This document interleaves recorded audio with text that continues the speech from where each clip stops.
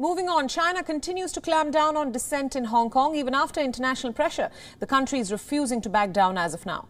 China's Foreign Minister Wang Yi has asserted that the rioting that occurred in Hong Kong is proof that its electoral system needs to undergo reform. He further said that the reform will help Hong Kong make the transition from chaos to governance. Hong Kong's transition from chaos to governance is fully in the interest of all parties and will also provide a more solid guarantee for safeguarding the rights of Hong Kong residents and the legitimate interests of foreign investors.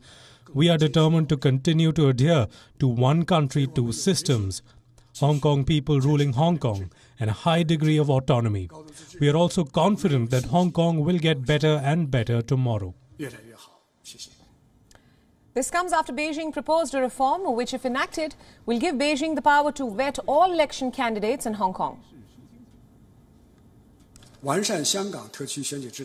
Improving the election system of the Hong Kong Special Administrative Region and implementing patriots ruling Hong Kong is not only a practical need to advance the cause of one country, two systems and maintain long-term stability in Hong Kong.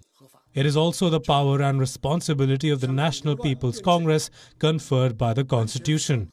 It is completely constitutional and legal, justified and reasonable.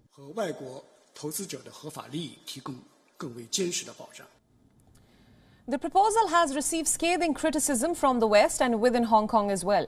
It is being seen as an attack on the city's freedom. Critics say that the reform will put further pressure on pro-democracy activists who are already the subject of a crackdown on dissent. This comes a year after China imposed a national security law and detained many under the draconian law.